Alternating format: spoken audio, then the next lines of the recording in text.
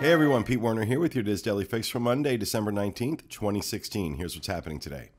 Rogue One, a Star Wars story, was the top film at the box office this weekend, bringing in an estimated $155 million domestically and $290 million worldwide.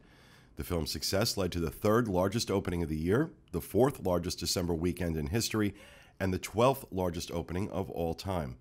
Rogue One also becomes only the second December opening to hit over $100 million. 2015 Star Wars The Force Awakens was the first. Rogue One has received an A rating on CinemaScore and an 84% on Rotten Tomatoes. There are, however, 5 other new films coming out in wide release over the next couple of weeks for the holiday season that do have the potential to give it some competition, including Assassin's Creed, Passengers, and Sing. On a personal note, I have seen this film twice since it was released, and it's awesome. I absolutely loved it. You should check out our review on youtube.com/DizUnplugged because we loved it too. Rogue One, a Star Wars story, has also come under some scrutiny by some people, as the film is now being accused of having, and I really can't believe this, but anti-Donald Trump undertones. The accusations state that the filmmakers added reshot scenes to the blockbuster to be inherently anti-Donald Trump. And this has sparked a hashtag Dump Star Wars campaign by some of the president-elect's supporters who believe the evidence for the reshoots come from tweets by Gary Whitta and Chris Weitz, both of whom are writers for the film.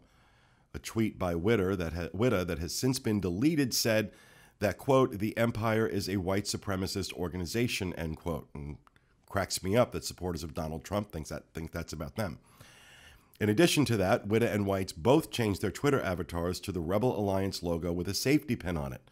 The safety pin has been adopted as a pro-diversity symbol since Donald Trump's election. Disney says the reshoots were not made to create an anti-Donald Trump message. Disney CEO Bob Iger stated, quote, "Frankly, this is a film the world should enjoy. It is not a film that is in any way a political film. There are no political statements in it at all," end quote. In other movie-related news, the Walt Disney Company, Lucasfilm, 20th Century Fox, and Warner Brothers Entertainment have won a lawsuit against VidAngel, a streaming service that filters movies to make them more family-friendly.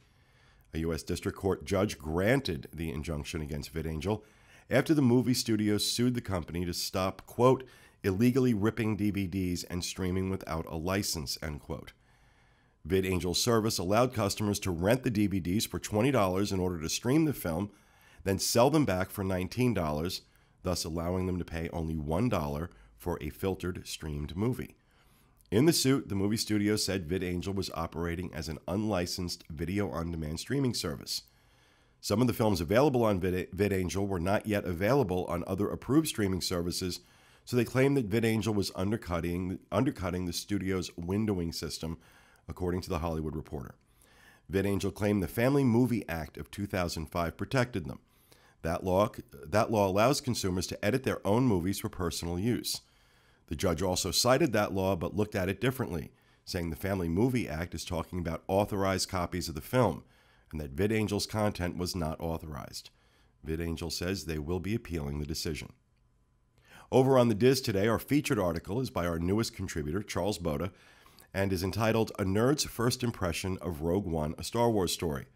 The article does contain some spoilers, especially if you speak fluent nerd, so be warned. And trending on the boards today is a thread started by poster Harambe, who has a trip to Walt Disney World coming up in January. The poster received an email from Disney advising her of some changes made to her scheduled FastPass Plus attractions due to park hours being extended. Head over to the thread entitled "January Park Hours Changing. Just got a FastPass Plus notice" about it to see the complete list of changes over on our Theme Parks, Attractions, and Strategies forum. And I am sorry I am having so much trouble getting through this daily fix today. It's Christmas week. I'm exhausted. I just want to play video games and go back and see Star Wars again.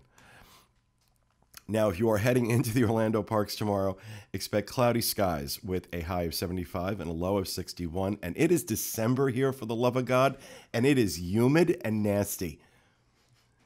And I just want it to be chilly. And I know the people in the Northeast are going like, oh, shut up. It's 75 and we're in an ice storm. Can you just send a little bit of it down? I don't want all of it, just a little, just to chill us off. Let it feel like Christmas here. I'll be quiet now before somebody throws something at me. Out in Disneyland, sunny skies tomorrow with a high of 74 and lows dropping into the mid-40s. See, they're getting mid-40s. But we have to have August. You can find links to all these stories and more on our Daily Fix main page at wdwinfo.com/dailyfix. That will do it for me today. Join us again tomorrow for the next installment of the Diz Daily Fix. Have a great day, everyone.